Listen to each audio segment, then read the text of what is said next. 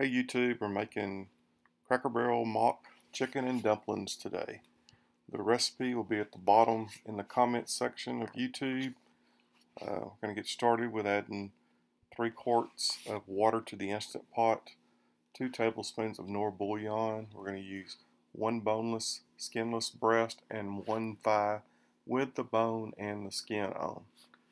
You're not going to need any salt. The Knorr Bouillon has enough salt. Add some pepper, garlic powder, onion powder, put the lid on it, pressure it on high for 15 minutes. While that's cooking, we're going to start our dumplings. We're going to need 2½ cups of flour, teaspoon of salt, 2 teaspoons of baking powder, 2 eggs, and approximately about a cup of milk, more or less. You're going to add it slow because we just want a thick dough. You'll add your melted butter first, the 2 tablespoons of melted butter. And when you see your dough look kind of crumbly, you know it's time to add your eggs next. Once you've added your eggs, you're going to very slowly add the milk. If you'll watch the video, you can see that the dumplings start coming together and you'll actually see it pull away from the side.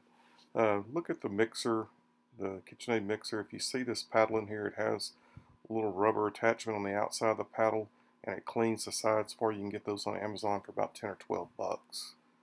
Once your dough has come together and formed a stiff dough, you're going to divide your dough into 2 batches, and we're going to roll it out on a floured surface. I use a wooden cutting board that I only use for doughs and pastries. No meat at all is put on this board.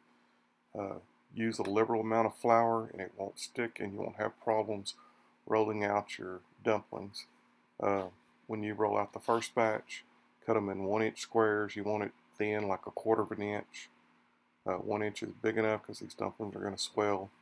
Add a liberal amount of flour, push those to the side, do your second batch, do it all over again.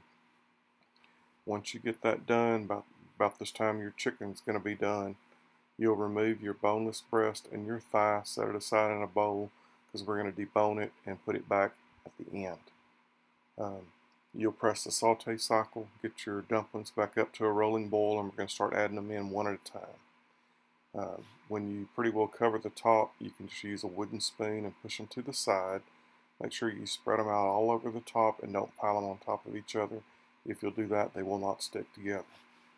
Once you get all your dumplings in the pot, you're going to put the lid back on it, put it on 5 minutes, and pressure them on high again. Once they're pressured, while they're getting pressured, you're going to make a sauce. The sauce is really easy. It's 2 tablespoons of butter. You'll melt that in a saucepan and add a 1/4 cup of all-purpose flour. Cook it like you're doing a roux. Add a dash of salt. You're going to reserve 2 to 3 cups of your broth out of your dumplings before you pressure them, that you'll add back to the sauce. Once you get your roux cooked for a couple of minutes, you're going to add a cup of buttermilk. Use a whisk and incorporate it in and get all the lumps out of it. And start adding your broth back to it about a cup at a time.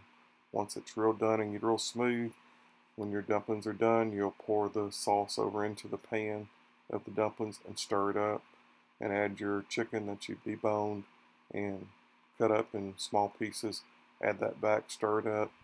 You can probably let it stay on the warm setting for 2 to 3 minutes before it'll start sticking.